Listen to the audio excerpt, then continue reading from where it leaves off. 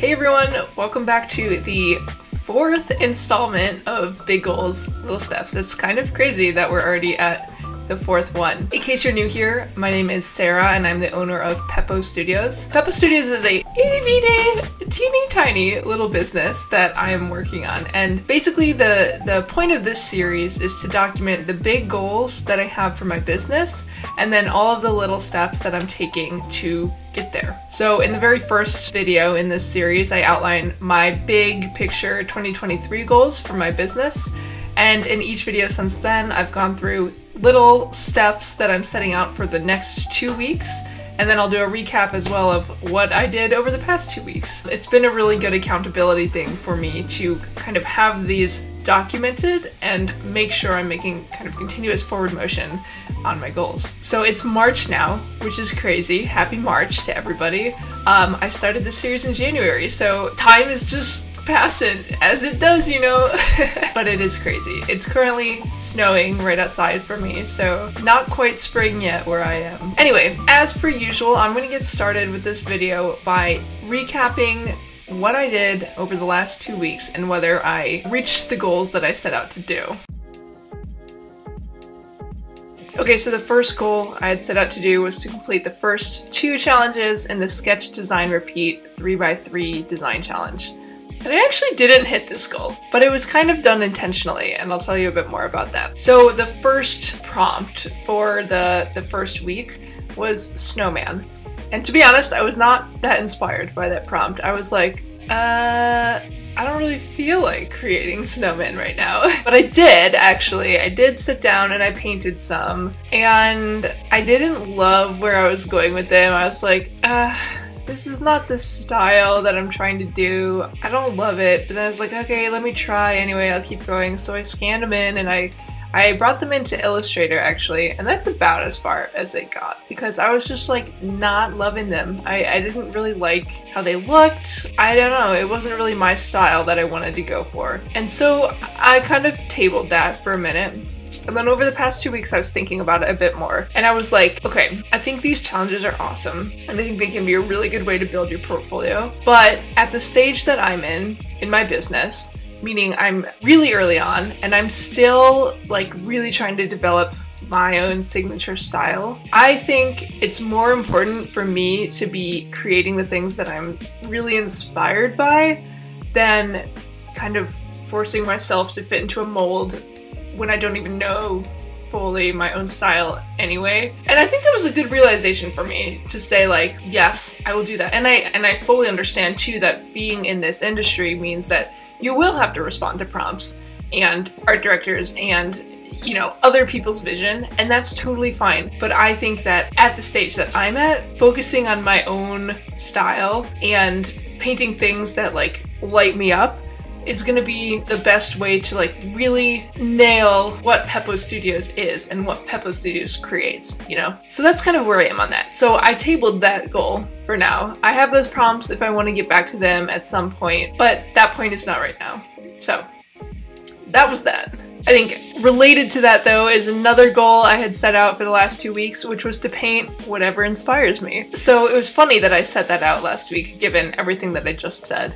But I did do that. I did paint whatever inspired me. And for me, the past 2 weeks, that was jellyfish. So I painted, I can't remember if I had started the first ones in the last video or not, but I painted 2 versions of jellyfish. The first one was very colorful, and it was just my first attempt at like creating these cool jellyfish. So I can actually do a little show and tell. I know I never usually do this in these videos, but this was the first version that I painted. I liked the colors. I liked how, sorry, this is just going to be sitting in front of my face, but I liked the different colors. When I painted these, I was very loose about it. I was just kind of like not overthinking it and, you know, creating what I thought a jellyfish looked like in my head. So overall, I mean, I thought they were cool. I tried to stick with a relatively limited color palette. I think I used like 4 colors for these. And so I liked them. But here's what happened. When I brought them into Photoshop and I started creating a pattern with them,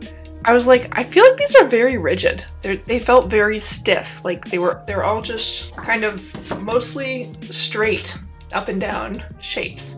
It's like they're not really, there's not a lot of movement. And I'm, you know, thinking about when you've seen a jellyfish underwater, they're so like flowy. Of course, they're like one of the flowiest creatures you could imagine. So I was like, stiff probably isn't the right vibe for a jellyfish.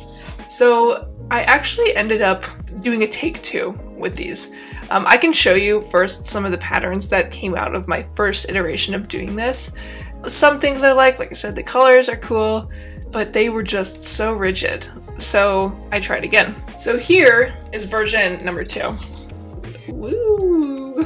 So I cut these actually so that this would fit in my scanner bed, which is fine because I'm painting these as individual motifs for a pattern. I'm not painting this as like a piece of artwork, you know, so that's why it's cut. But obviously I did an even more limited color palette with this one. So this was just with 2 different colors, and I really tried to be intentional about making these move a lot more, right? I made them flow, and I put my pattern kind of hat on, and as I painted one, I tried to paint the others to fill in the space a little bit more than I had thought about, because I knew that's what I was gonna have to do when I brought it into Photoshop. I knew I was gonna have to find spaces for everything to fit. And in doing this, it worked so much better. Let me show you some of the patterns that I made using these motifs. So I actually ended up taking Kat Cook's Skillshare course on creating patterns with your watercolor art, and it blew my mind. It I felt bad. So I was actually here, I was sitting on this couch when I was doing it last week, and my partner was sitting over here, and literally like every 5 minutes I had to take on my AirPods, and I was like, this is changing my life. Oh my gosh. This is amazing. This is the best thing I've ever learned. And like, I was freaking out. Oh, hey, this is my baby. Hang on, let me pause this to introduce you to our special guest here. Pumpkin, come say hi. This is Pumpkin. She's actually the namesake of Peppo Studios. I'll get into that at another time. But anyway, as I was taking this class, it was actively changing my life as I was going through it. It was crazy because basically Kat goes through a flow for turning your watercolor into a pattern that is way smoother than anything I've ever encountered before. In particular, her method for removing the background was so good. That's something that it's been a giant time suck for me. And I followed a lot of other people's methods and tutorials for doing that. And I'm like, there's gotta be a better way. This is taking so long. And the way that she does it is fast. And she says, like, it took me probably 20 minutes because it was my first time doing it, but she was like, it might have even taken me longer, maybe half an hour, which was still faster than some of the other stuff I was doing before. But then she said, you know, when she's like not actively teaching and she's like just in her normal flow, it takes her less than 5 minutes to do that, and I totally believe it. So anyway, her methods were awesome. One of the things I really loved from that class is she got into how she goes about recoloring her hand-painted motifs. So I made like 10 different colorways for this jellyfish pattern, and I can show you some of those here too, including one that has glitter little bits in it. I was like, what? It's crazy. So anyway, I really loved creating those. And for me, honestly, this was the first pattern where I was like, yes, this is my vision. This is what I want my patterns to be like. And it was an interesting difference and like contrast between that snowman experience where I was making those and I was like, no. And then I made these jellyfish and I was like, yes.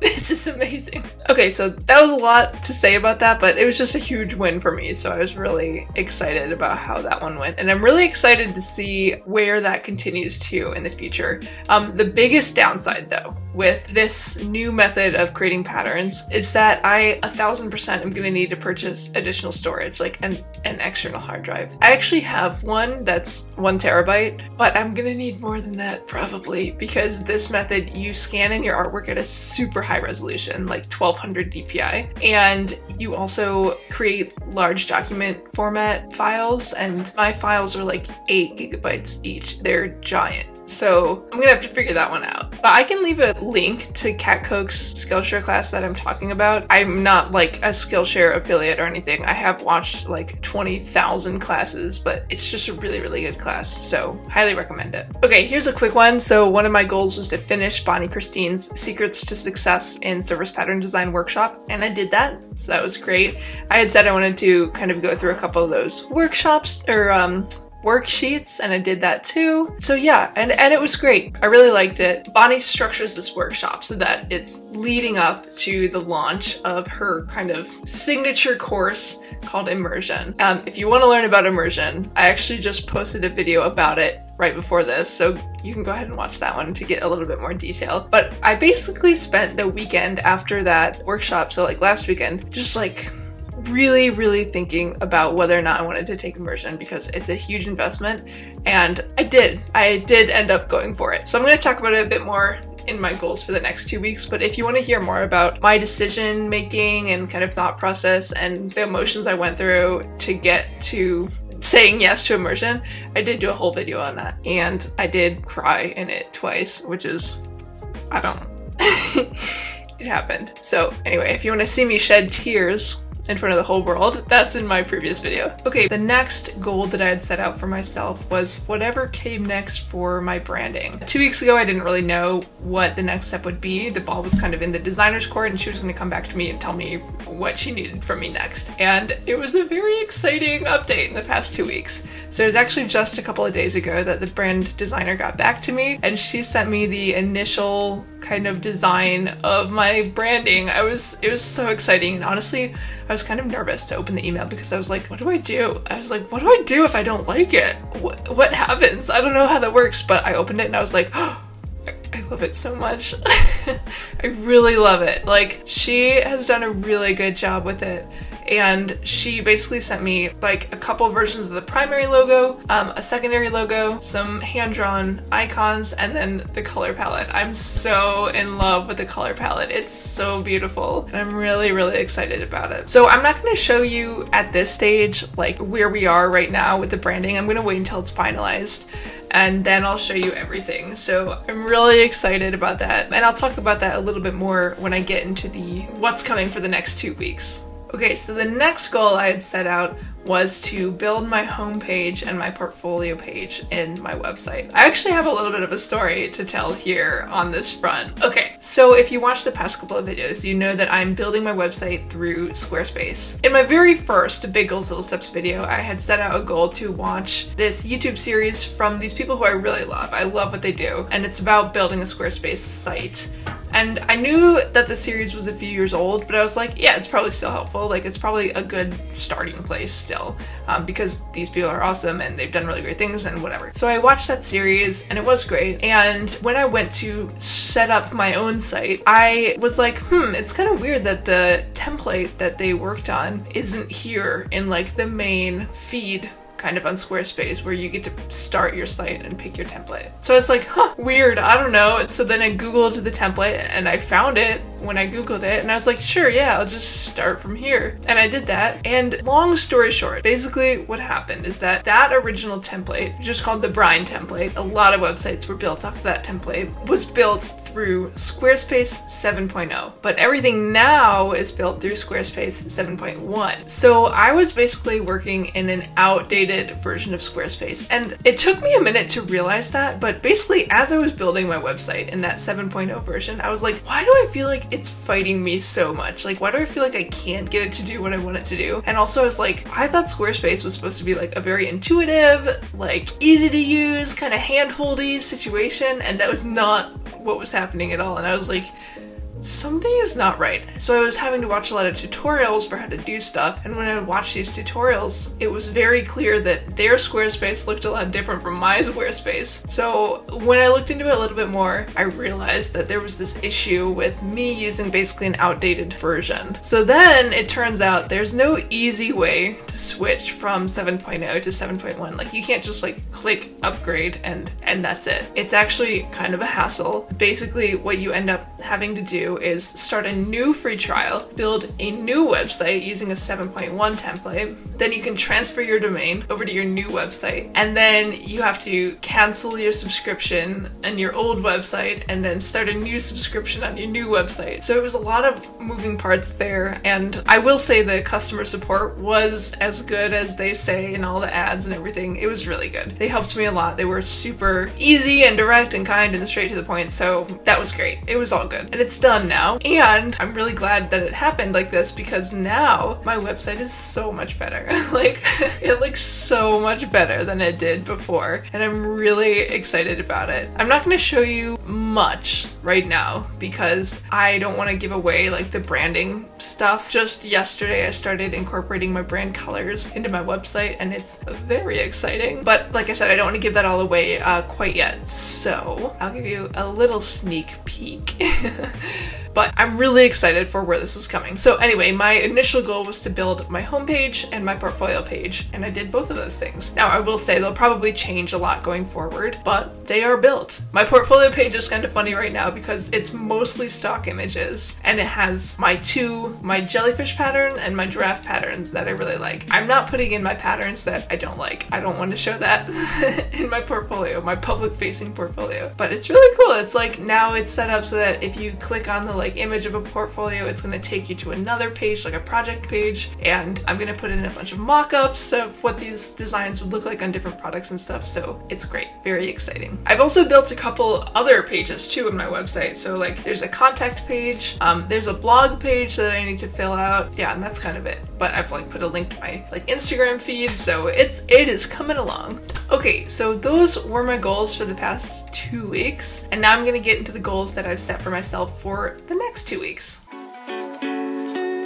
So the first goal is maybe not a surprise, but that's to start immersion. Now, like I said, I do have a whole video about my thought process in getting started with immersion and choosing to do this huge commitment. So go ahead and watch that if you are interested in hearing more. But I will also say that you're probably going to hear a lot more about immersion over the next 2 months because the reality is it's a very immersive experience, and I want to jump in fully, meaning it's going to be a huge time commitment for me between basically now, so early March, and then through early to mid-May. I'm going to be putting a lot of time and energy and effort into this course. Not only to make sure I get my money's worth, of course, but also to, like, my goal is really to take what I learned in this course and implement it into my business. So I have a lot of work to do for this course, and I'm going to be sharing a lot about it. I'm probably going to do some separate immersion videos to go through like my experience with the course. So I know a lot of folks are probably interested to see, like, is it worth it? What do you learn? Like, hopefully there are differences in my before and afters and things like that. So keep an eye out for that if that's something you're interested in. Immersion starts on Monday, March 6th. So there's going to be an orientation week, that's next week, and then the modules start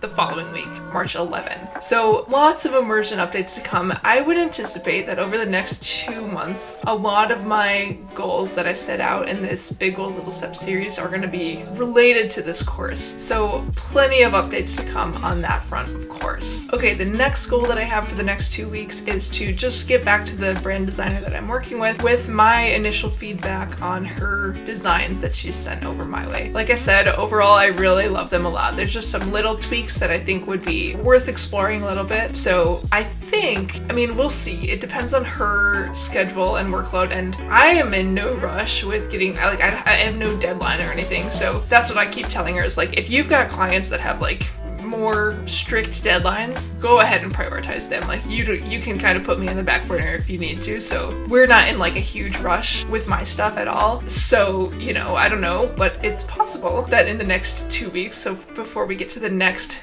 Big Goals Little Steps video, I may have some final branding to show you. So that's really exciting. I'm sure I'm going to be incorporating that into my YouTube channel. It's going to take some time for me to do all the things. Like, there's only so many things you can do, and I also, like, I'm not going to focus my time necessarily on things that don't really matter that much, like my YouTube end screen and stuff like that.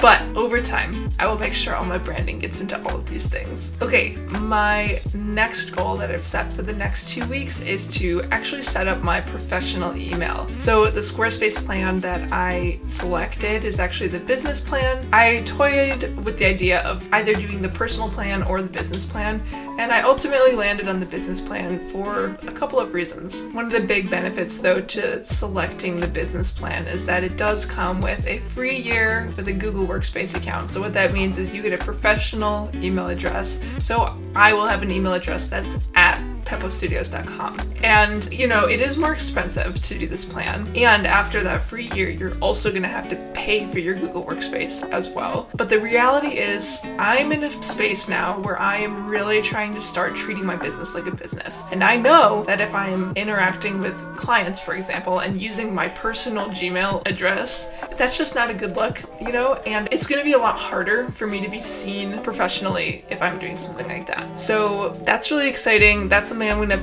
have to figure out how to do, but once I do have that email address set up, I'm gonna make sure to put it in places like my Instagram bio, and of course it's gonna be on my website. I actually have a whole contact page set up on my website, so anything that comes through there will go directly to my professional email address. So that's an exciting update that I will be working on in the next 2 weeks. Okay, so now we're getting into the more creative, kind of artistic side of my goals. So my first of these creative goals is to return to the jellyfish paintings that I did. And basically I really want to create some mock-ups using those designs. I actually put a question box in my Instagram stories a few days ago, and I asked people, like, what products could you envision this pattern on?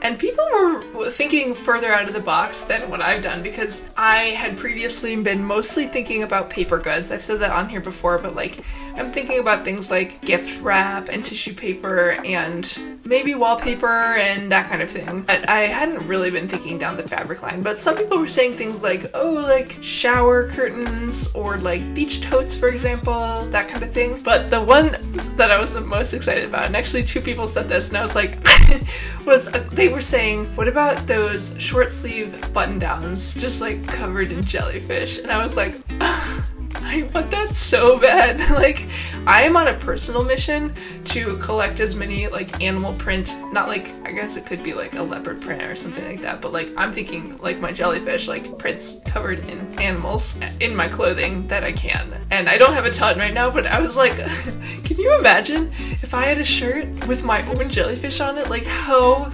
cool would that be? So anyway, I'm gonna make some mock-ups that'll give me the benefit of, one, like improving my mock-up game. I've done a couple before, but I think that's something I could get better at, and also it'll probably involve like, if I can buy some inexpensive mock-ups off of Creative Market or something like that that I can just use over and over again with all the different patterns that I create, that's probably going to be well worth my time and money to figure that out.